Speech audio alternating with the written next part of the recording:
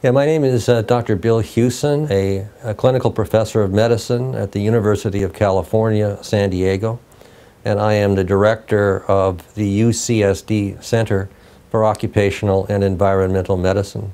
Mesothelioma is a cancer. It arises in cells called mesothelial cells. Mesothelial cells line the chest cavity, and they also line the abdomen. The lining in the chest is called the pleura. So if you have a mesothelioma there, it's called a pleural mesothelioma. Mesothelial cells in the abdomen form a layer called the peritoneum. So if you get a mesothelioma there, it's called a peritoneal mesothelioma.